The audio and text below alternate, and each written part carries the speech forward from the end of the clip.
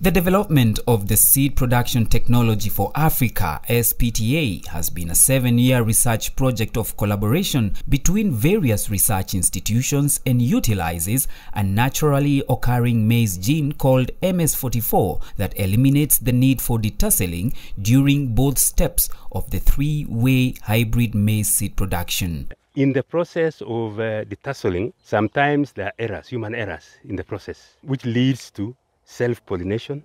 Self-pollination now leads to loss of hybrid vigor, so the quality of the seed, the purity of the seed is reduced. When the seed is not pure, when you go to a farm, you find that when you look at it, it's not uniform. It is fluctuating. That's as a result of contamination in the breeding process or in the production of the hybrid.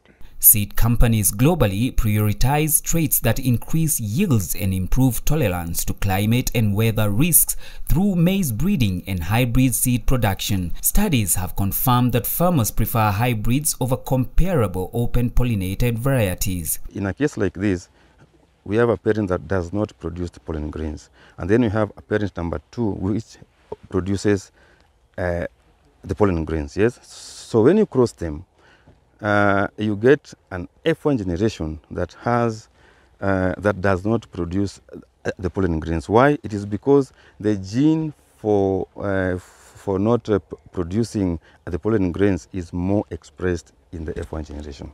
Small seed companies find it hard to meet the cost of detasseling, and that impacts on availability. With the technology now, they will be able to afford and manage production costs, but also the competition will see prices of the hybrid seed go down. Whenever there is a challenge, you have to look for a way of circumventing.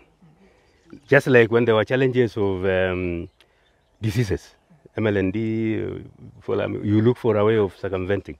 So because over time we have noticed this problem of impurity, our scientists, and in collaboration with scientists from other partners, thought about the way to circumvent this.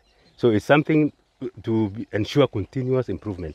The SPTA technology was a collaboration of the Kenya Agriculture and Livestock Research Organization (KALRO) and partners Corteva Agriscience, the Agricultural Research Council of South Africa, Quali Basic Seed, and the International Maize and Wheat Improvement Center (CIMMYT). For KTN News, I'm Paul Tiongo.